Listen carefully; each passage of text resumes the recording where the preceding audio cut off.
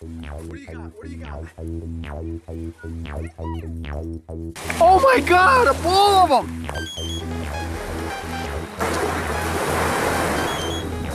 This place is crawling with them, and they're mating. Ava, what's the name of this beach? Melones Beach. This is insane. Ava, did you see these things? This is crazy. Race found them.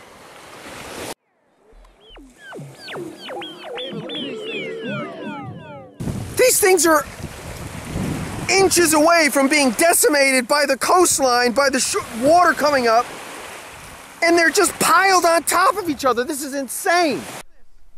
For those of you just joining us, Ray Scott and I have just stumbled upon a once-in-a-lifetime event. It's a major congregation of the St. Andrew's cotton stainer bugs. These insects provide a window into human history. What's totally insane is that this place is just a coral graveyard. Look at the coral. Take a look at this.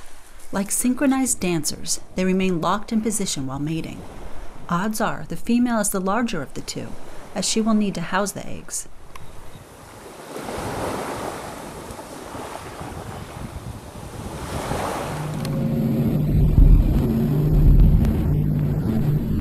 It may seem hard to believe. Starting back in the 1600s, Africans from Sudan, the Congo, Senegal, Guinea, and Sierra Leone were brought to the Caribbean and forced into slavery.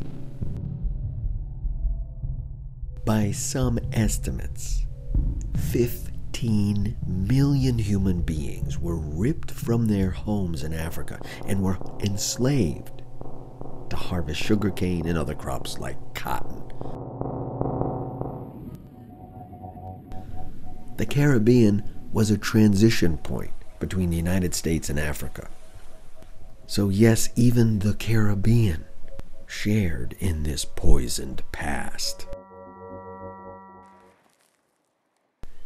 As with all introduced and oftentimes invasive species, cotton eventually brought insects, including the St. Andrew's cotton stainer.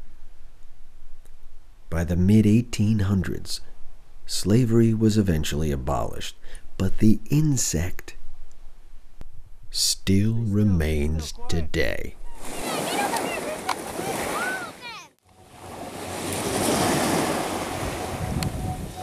If you think these two look like they're in a hurry, you might be right.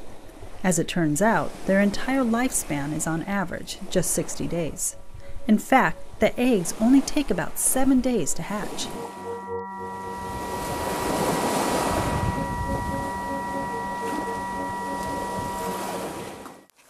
The entire ecosystem is on fire with action. We've got pelicans feeding. And right beneath our nose is another insect species. These are ants that have adapted to survive on the beach. This is the trash dump. Trash dump is here.